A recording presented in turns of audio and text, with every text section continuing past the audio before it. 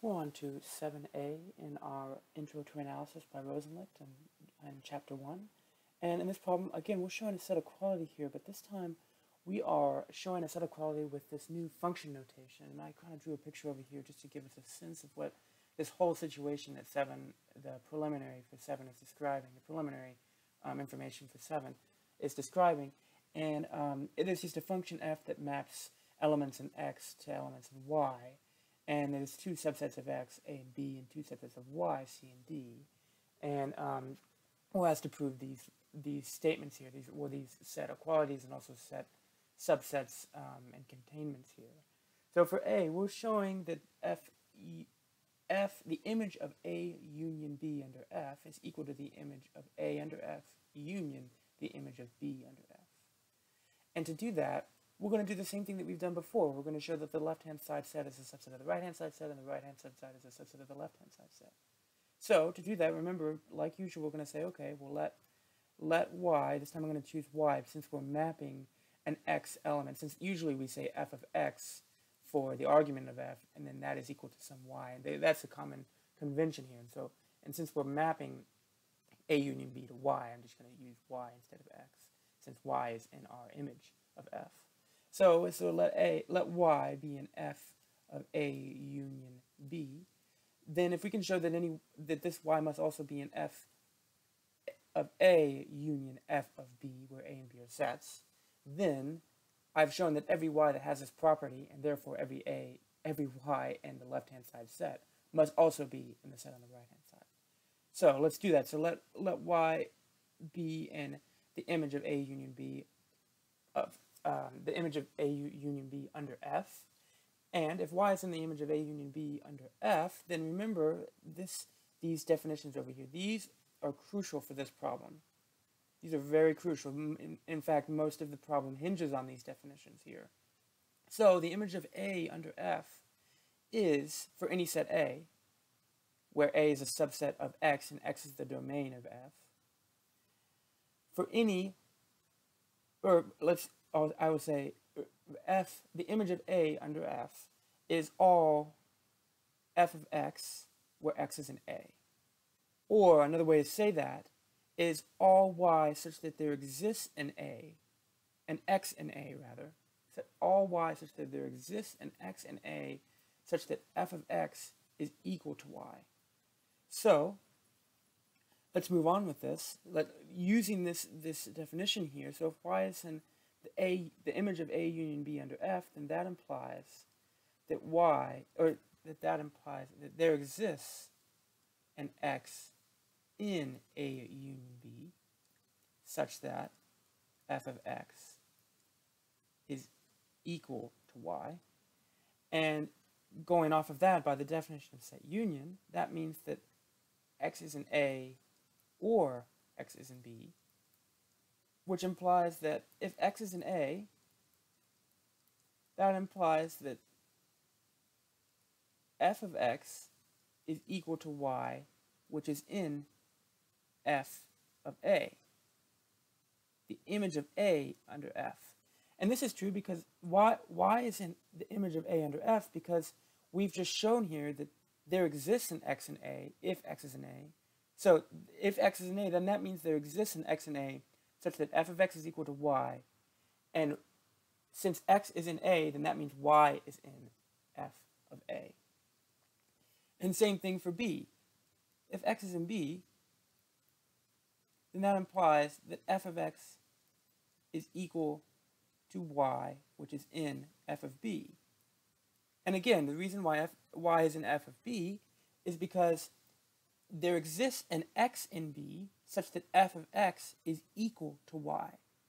Therefore, since X is in B, then that means Y must be in F of B since F of X is equal to Y. And again, there exists an X in B such that F of X is equal to Y. So, since either of these two cases can hold, we have that either F of X, which is equal to Y, is in F of A, or F of X, which is equal to Y, is in F of B. And that's the same as saying that y is in f of a, or y is in f of b. And you can see where I'm going with this, which implies by the definition of set union, y is in f of a union f of b. And again, to emphasize what we were doing up here, so we showed that there exists an x in a such that f of x is equal to y. And therefore, by this definition up here, since there exists an x in a such that f of x is equal to y, that means that since that x is in a, then that means y is in f of a. And similarly for b. So we hinged off of this, we relied off of this definition up here of the image of a under f. And so we've just shown it. We've just shown that any y with this property must also be in f of a union b, and therefore all y in this set, and therefore this set is all y in this set must be in the right-hand side set, and therefore this left-hand side set is a subset of the right-hand side set. And so let's go the other direction here. Let me change colors. Let's go the other direction where we're going to show that f of a union f of b must be a subset of f of a union b. So let y be in f of a union f of b. And that implies by the definition of set union that y is in f of a, or y is in f of b. And if y is in f of a, so let's go case by case here. So y is in f of a, or y is in f of b. So in the first case, if y is in f of a, let's see what that means here. Well, if y is in f of a, then that implies that there exists an x in a such that f of x is equal to y. And if x is in a, remember, a is a subset of a union any other set x for any set x, So if x is in a, then that must mean that there exists an x in a union b. Remember, we could use any other set here. So a union b, that's just any other set. A is a subset of, A is contained in this set right here. And you can see what that is, but I will leave it to you to prove that more rigorously. But there exists an x in A union B such that f of x is equal to y. And that implies, this implies that y is in f of A union B. And again, we're using this definition up here. Since there exists an x in A union B, since there exists an x in A union B such that f of x is equal to y, then that means that y must be in f of A union B. Again, relying on this definition up here. So, in the first case, y is in f of A union B, and we're going to use a similar argument for the second case. If y is in f of b, then that implies that there exists an x in A such that f of x is equal to y. And then kind of using our trick here, not f of a, not f of a, not x, f of a, x is in b here. Change back to my pen. X is in b, since y is in f of b. That means there exists an x in b such that f of x is equal to y. Which implies, again, using our trick that we used up here, where if A is a subset of A union X, so that means, of course, we can say the same thing for B. B is a subset of B union X for any set X.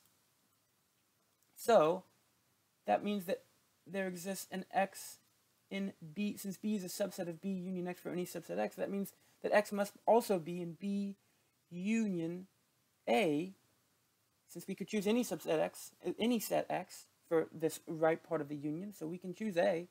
So X is in B union A such that there exists an X in B union A such that f of x is equal to y. And that implies, again, hinging on the definition that we talked about above, y is in f of A union B. And again, B union A is the same as A union B. And we've shown it. We've shown that in both cases, whether y is an f of a or y is an f of b, then y must be an f of a union b. So we've shown that no matter what, for any case, that whether y is an f of a or y is an f of b, and therefore if y is an f of a union f of b, then y must be an f of a union b. And we've shown the other direction. We've shown that f of a union f of b must be a subset of f of a union b. And we're done with both sides of the proof, and we've shown the equality.